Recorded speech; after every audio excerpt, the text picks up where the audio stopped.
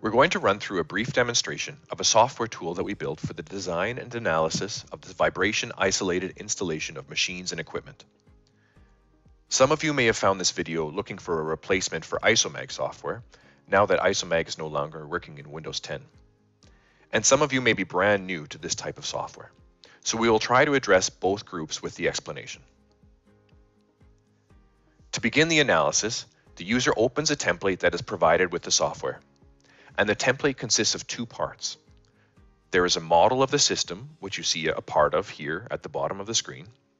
And it also contains a customizable process for analysis and reporting, which you can see a part of up here with this sequence of blocks at the top of the screen. And using this provided template, the user is able to calculate systems with up to 10 isolation levels. The number of isolation levels to be considered in the calculation is easily set by changing a single parameter in this settings block right here. Each isolation level can be represented by one or more masses, and the position and representation of each mass can be chosen from a selection of standard geometries. It can be imported from an STL file, or you can predefine an inertia tensor. Each isolation level is mounted with isolators at the base or at the previous isolation level. The user can select up to 10 separate isolators for mounting each level, and in addition to isolators, the user has the option to add stoppers. Masses can be initialized at a preset position and orientation, or at equilibrium. So let's start running through this process, and you'll see that it's an automatic process, so I'll try to comment on it as we go, so that you get an understanding of where we are currently in the process. We're going to start the process by clicking on this button, which will execute a Python script and will start automatically carrying out each of the algorithms contained within these process blocks.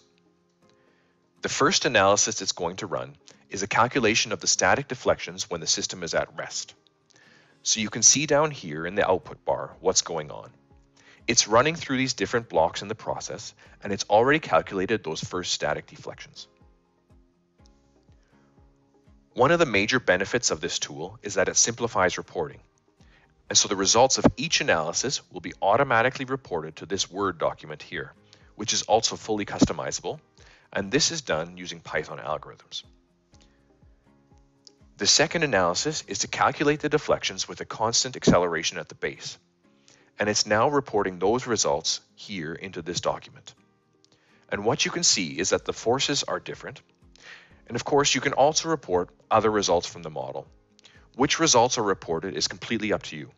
We use Microsoft Word templates to define these tables and then connect them to the Python algorithms so that you're able to customize this report without needing to know any Python yourself.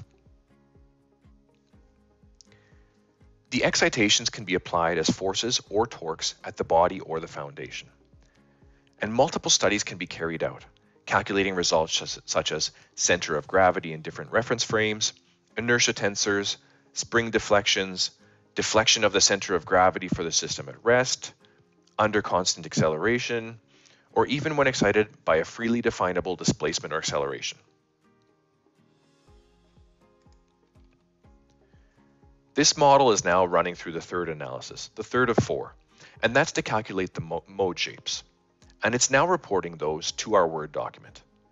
We're going to do one last simulation, and that's to apply a shock excitation to the base and report transient results such as deflections.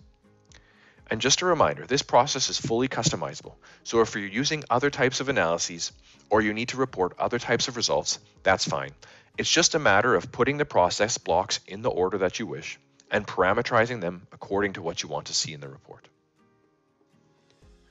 The final step of the process is nearly finished, and what you will notice is that rather than just exporting tables of static results, since we now have transient results, we're going to output some of the result windows as well, so that you can view those deflections over time. So now we've wrapped up our automatic process. I hope you were able to gain some information today about how to do automatic design and analysis of vibration-isolated installation of machines and equipment.